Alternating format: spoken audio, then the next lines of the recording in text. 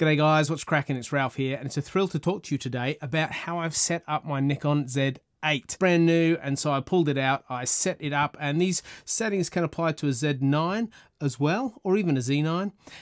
Also, the footage, as you'll see, is a tiny bit shaky. The reason is the way I set it up, it was all connected, so every time I move the bench, it moved the thing, but I've tried to do all I can. So that's the first thing you need to know. The second thing you need to know is they're my settings. And so you may go, that's not how you should do it. And you're welcome to your opinion, and please put it in the comments below. But this is how I've done it, with the hope that it will help you establish your settings. So without further ado, let's get into it, shall we? So we'll start at the top with the shooting menu bank. Go A, off, go all the way down here. I need to change this, and I change it to RM8. Primary slot selection, going to go my CFNXQD card slot. Secondary slot function, let's go back up. Image area, going to choose FX because it's a full frame camera, so make the very most out of that. Tone mode, that is new, and I'm going to go SDR, standard tones, that way I can choose them later on. Image quality, I've already selected RAW. RAW recording is on. High efficiency star, I reckon, is the best option for you to use the least amount of space but have the highest quality. ISO sensitivity settings, and I'm going to turn the auto ISO off. Now the reason I'm doing that is because the denoise function on new Lightroom is outstanding. It doesn't matter what you set the ISO sensitivity to if this is set off. White balance, I'm going to go Kelvin, I'm going to choose color temperature, and I'm going to go 550. Set picture control, I'm going to go to standard. That way all these matrices are set and standard that I can edit from, rather than having variable options as we go through. Manage picture control, no need to do that. Color space, RGB. Active delighting, off. Long exposure, noise reduction, off. When you shoot long exposures, it basically processes the noise out of your raw file after you've taken the shot, and it takes the same amount of time. So you take a 20-second exposure, and you don't have to wait 20 seconds for this to kick in. So it seems pointless to do that, and a waste of time when you want to shoot, especially if you're shooting long exposures. High ISO NR is the norm. Vignette control is normal. Diffraction compensation on. Auto distortion control on. Skin softening off. I like to do that in post. Might have a play with that later on. Portrait impression balance off. Photo flicker reduction on, because it's nothing worse than getting lines throughout your shot when you're shooting. High frequency flicker reduction on. Metering, I'll change that as I go when I shoot. Flash mode, I will work out flash modes later on. Focus mode, I'll put it on continuous at the moment, but I will change that on the go, just like I'll change the AF area mode. And the subject direction options, let's see what we've got. People, animal, vehicles, airplane, subject detection off. So I'm going to put it on auto for now, but I will change that when I'm running gunning. Vibration reduction off, has no lens attached to it. Auto bracketing is a function I can use later on. Alright, let's go to video recording. Shooting menu bank, I'm going to choose A. Extended menu banks off. Storage folder, good. Nikon Z8. Don't know what the C stands for in there. File naming, let's go RM8 again. Destination, and this is when you can choose which card slot has your video in it. I'm going to put it into the CFS Express for the time being. Video file type, this is where you choose the quality that you want. And you can go, look at that, my goodness. This format is for video that will be edited on a high performance computer. I have a high performance computer, so I'm going to go 10-bit. Actually, what I'm going to do for this is I'm going to select the 8-bit, and I'll move into 10-bit for certain things, because I take a variety of different videos from time to time, but when I do a video project, I will change that again. Frame size, frame rate, so this is where you choose between 1080p and then 4K and then 8K. So I'm going to go 4K, and That's slow motion, 120 frames a second. And I like to shoot on 24 frames a second at 4K. But I will change that again later on and as we go, depending on what I want to achieve. Video quality is high. Image area, I'm going to choose FX again. Extended oversampling off. ISO sensitivity, just going to take this down to 64 because I can. White balance, Kelvin, carried over from the photo before. Set picture control, standard white balance, good. I can change that later on. Manage picture control, it's good, don't need that. Active delighting off. High ISO, normal. Vignette control normal. Diffraction compensation on. Auto distortion control on. Skin softening off. Yep, we've done all this. Video flicker reduction, auto, so it makes up its mind. I'm going to turn that on. Metering, focus mode, we'll change that later on. Area mode, we can change that later on as we're shooting. Subject detection options is automatic to the, look at this, animals, people and vehicles and aeroplanes. Woohoo! Electronic vibration reduction. This is new on the Z8. For the time being, I'm going to keep it off. I imagine it's an in-body cropping mechanism. Microphone sensitivity, I like to go manual, and 15, that sounds good. It's not peaking until I yell at it. Maybe 13. It does depend on what sort of shooting you're doing. Attenuator off. Frequency response wide. Wind noise reduction off. You can put that on and it kind of like it works really well, but it cramps your audio a little bit, so I just use it specifically if it's really windy. Mic jack power plug in on. Headphone volume 15. Time code, record time codes, I'm not going to do that.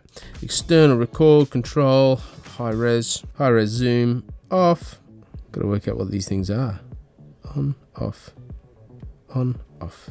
I'm not even sure what that is. Sounds fun, but I'm not going to put it on for the time being. All right, let's get to the custom settings menu. See, I'm using custom setting bank A, so you can have a setting B and a setting D and a setting C. You remember, if we go back here, I can choose shooting bank menu, and I can choose which one I want. That refers to just here. So I'm going to shoot with A, and let's get into focus. Put that on. Release. So AF activation, this is one of the parts. I like to use a back button focus, and at the moment that means the shutter button focuses, but if I go down to here to AF on, this means this focuses, so I select that. Focus point persistence is auto. Limit AF area mode selection, and let's just make sure all these are selected. All these are the options I get when I access my autofocus menu. Focus mode restrictions, no restrictions, thank you very much. Focus point wrap around, it means it goes right around the screen, then comes on the other side. I think that's a handy thing. Focus point display, gonna leave as is. Built-in AF assist illuminator on. Focus peaking, gonna turn that on. Focus peaking sensitivity is set to 2. I like red as a color. Focus peaking is when your photo turns up here, the bits that are in focus are peaked with red. So that's how you know what that is. And focus point selection speed norm. All right, moving into the B menu. Happy, happy, happy, happy, happy. Center weight stand area, happy. Fine tune optional exposure, keeping that on no, keeping that on off. A lot of the metering exposure I actually change whilst I'm shooting, depending on what I'm shooting. D. Shutter release button, AEL off. Self timer is those sort of options. I just access them when I'm shooting. Sometimes you want to do something special, and so you can actually fiddle around with that if that's helpful for you. You can actually go number of shots and then crank that up to 9, so you can take 9 shots in a row. It's really good for when you've got family portraits, and you can put a timer on. You can get the family portrait and say it's going to take 10 shots or 9 shots in a row with half a second interval, so make sure you're smiling one of them. Power off delay. Now this is fascinating. So if I have my playback and image, it gives me 10 seconds, and I can choose how long that lasts for. My playback's usually pretty good, 10 seconds. All these take up more power. I'm going to leave that at 10 seconds. My menus turn off after 1 minute. My picture review is 4 seconds. And standby timer is 30 seconds. Look, I'm going to leave it how it is. I'll fiddle around because I'm sure there's particulars in there that I'll change after using this camera for a little while. Continue shooting speed. I change this while I'm on the run. Maximum shots per burst, infinity. Come on. Pre-release capture options. Pre-release burst. Oh, this means you can shoot, you can grab some photos before you actually grab some photos. I might put that on. Oh, geez. Like, I'm going to be shooting ospreys this afternoon, so I think it might be good to do that, but I don't want it on all the time. Pre-release burst max. All right, I'm going to have a play with that when we get out in the field. Sync release mode options. That's fine. Extended shutter speeds. That's what I'm after. That means I can do extended long exposure up to 900 seconds, which is 15 minutes. Yes, please. Very happy about that. Limited selected digital area. I'm going to take off DX. Yep, sit with them. That's handy. File number sequence is on. View mode photo live. View the camera. I sometimes change that when I'm doing flash photography in the studio, but that's going to stay on there like it is for the time being. Starlight view is great for astro. I'm not doing astro at the moment, but I do use that. I will use that, and I will use that later on. I've got a video about those 3 things on the Z9 under astro photography on my channel if you're interested. Going to view all in continuous mode. Release timing indicator type B. Lines appear at all 4 edges of the screen when a picture is taken, which is really cool. So you have these lines to show you that a photo is taken. It's really handy. You can go, the screen goes dark when a picture is taken. I don't like that because you lose focus of what and attention on what you're shooting. And then what do we got? Type C is lines appear at the left and right edges of the screen. But type B seems to suit me really well because I do silent. Shutter speed, you can put the shutter speed on silent, and so when you're taking photos you want to make sure that you've actually taken a photo. It's good to have a visual indicator. I'm not sure what that is, so we will leave it like that for the time being. Image frame, grid type, this is what you can see when you look through your viewfinder.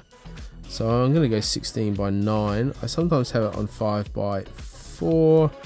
So if I go 16 by 9, that's a YouTube shot, so I can just, it's just an overlay that it puts on, so you can take a shot for a thumbnail, for example, for YouTube. This is your virtual horizon. That's an indicator like that, so you have these options. I always choose that one because that would just be a nightmare to look at. So type A it is. Now this I'm a little bit fussy and particular about. Some of you might not care or worry too much. When you look through to take a photo, you have this display and this display and this display and this display and this display. And I find it very helpful to have all 5 there, and you access that by this display button just here when you're looking through. And so this one, for instance, is a white screen with black writing on it, or a black screen with white writing on it, but this one you have the photo in the background, and you have the little square in the middle which tells you where you're focusing. That has nothing on it, so it has no distractions at all, which you can access should you wish to choose. I frequently shoot from this display 3 because I find display 2 doesn't have the histogram or the leveling, and display 1 is too noisy. It just stresses me out. Alright, custom viewfinder shooting settings. So this is monitor, this is back of the screen, this is when you're looking through the EVF. Oh, look at this. Oh, you can just add whatever you like to it. Oh wow, that's crazy. Okay, take out the detail. That's good. So the detail is just the file name, and I can custom build. Oh, bang on center. Yeah, center weight. Yeah, I think that's helpful. I know I used to use a framing grid, but I don't anymore. And the histogram, you can have that on there too. That's display 1. And display 2, I can actually go into, and I can take out everything. Let's just say I want that with a center grid. Oh, that's good. I like that. Display 3. Yep, simple. I should have one with all the detail because it can be really helpful. Have a bit of fun. See what it's like. Display 4, nothing. Alright, I'm happy. You happy? It's up to you what you do. High frames per second viewfinder display on and off. I'm going to keep it off. Flash setting, most of my photography is not flash setting, so I will change that when I come to it. Alright, customize info. This is always fun. Now, everyone has a different preference of what theirs looks like. My particular preference will be different to your particular preference. I can guarantee it. So what I like to do in this first one, and you just can go through and choose which one you like. What should we go? I'm going to go release mode. Then I'm going to go white balance. Then I'm going to go matrix metering. Here I'm going to put silent photography in, so I can just jump to being silent when I need to. I'm going to keep that at autofocus area. I'm actually going to go back to white balance, and I'm going to change this. I saw skin softening in here somewhere. There it is. I can just turn that on if I need to. How handy is that? Focus mode, that's really handy. Autofocus and manual focus. What's that? Vibration reduction. I always have mine on, but I might keep it on. Shooting menu bank. No, it's all right. Let's go tone mode. I think I might need to play with tone mode. Exposure compensation. Let's put portrait impression balance on for that. Vibration reduction, shooting menu bank. I might play with that later on. Custom controls, shooting. Oh, I see. I can access my custom controls that I set up. Oh yeah, let's keep that on. That's really handy. I might actually put that here. Custom control. If I put it at the edge, it's easier for me to locate when I need to and when I'm in a hurry. Yeah, I just don't use that, so I'm going to go to time-lapse video because I've been doing a lot of that lately. And for here, I might choose something like interval timer shooting. Yep, perfect, done. This is where we get to fiddle around with all our buttons and make sure all our buttons are doing the things we want our buttons to do. So this one, I am going to select playback because I use it all the time to play back. This one is going to autofocus. That means the bottom button, I can change my focus mode and my autofocus area mode, which I find really, really handy. It doesn't have a battery grip, so I'm not going to worry about that. This little button up here is the last component to making sure your autofocus works on the back, so that will be there. This is my function button here. I might change the metering. That might be handy to have the metering function just here. Display is display. It's on the battery grip, don't need to worry about it.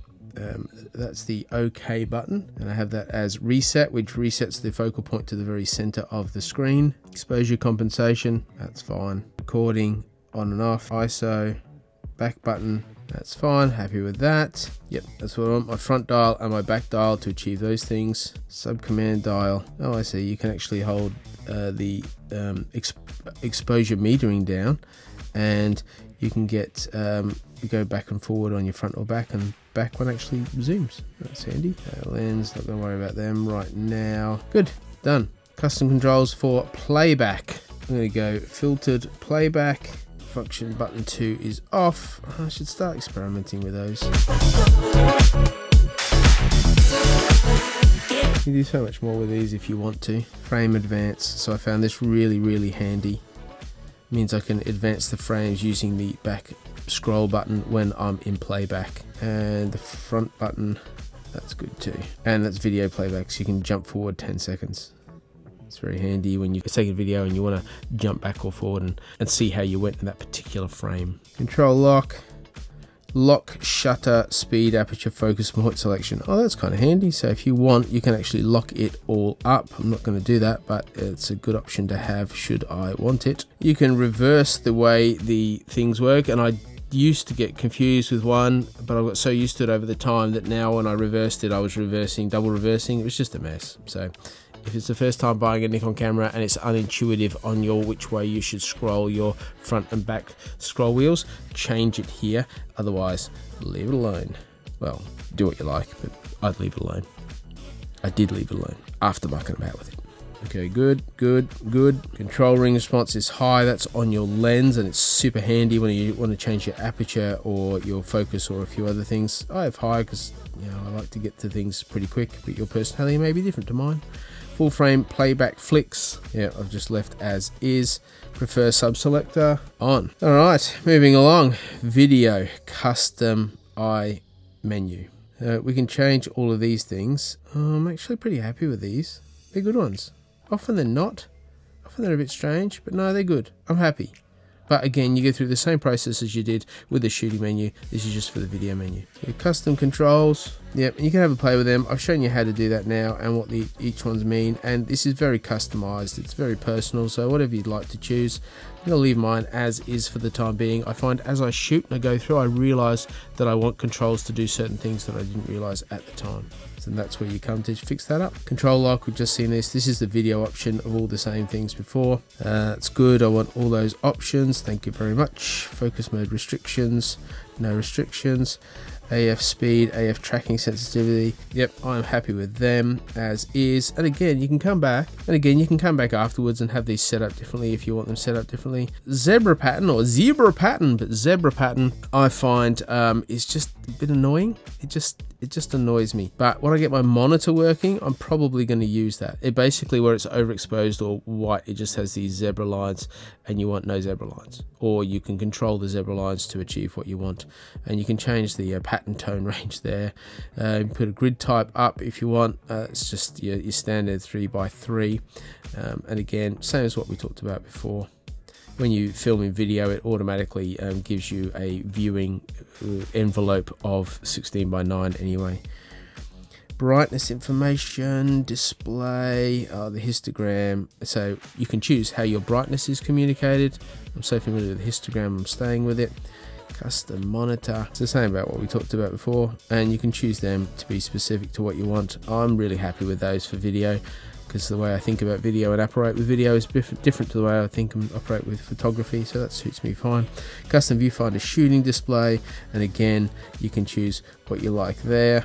And you just click along, click to the right. You see my thumb, click to the right to get more options, and you select which options you want. Red record, frame indicator on. Woo, we're done. All right, we're cruising along because we're nearly there, honestly. Playback display options. I like to have the focus point on when I play a photo back. I like the exposure info on when I play a photograph back. I like to have an option where I can just look at the picture. So this means when you recall a photo, you can then scan through it, and each photo, you can press your display button and it takes on and off these various things. So for example, if you want to have shooting data, which is all that stuff all around the thing, you can have that, and it can be an option that you can look at when you finally get there. Delete pictures from both slots, on. Dual format recording, good.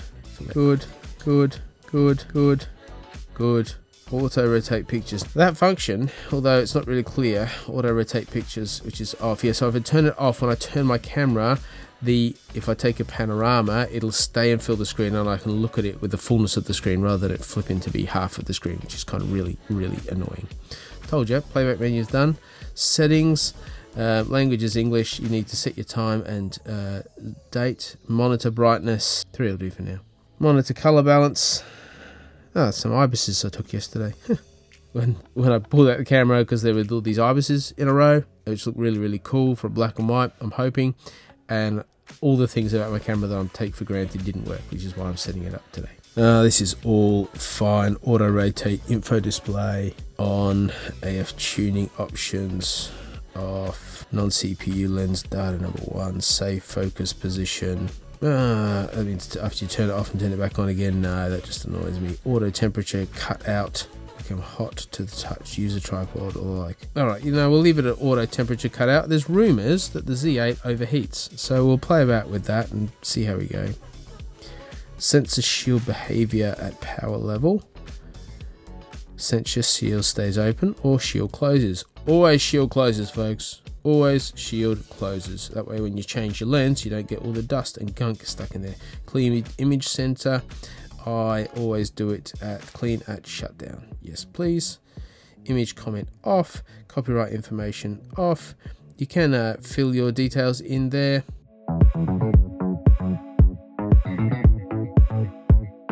Oh, seriously? I gotta do it again?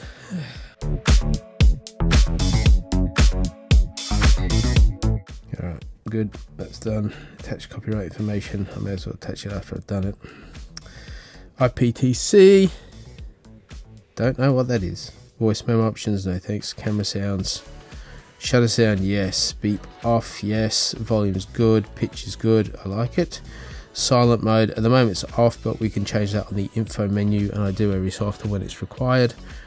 Touch controls are on. What's that? Glove mode. Wow, I don't know what that is, but that sounds cool, doesn't it?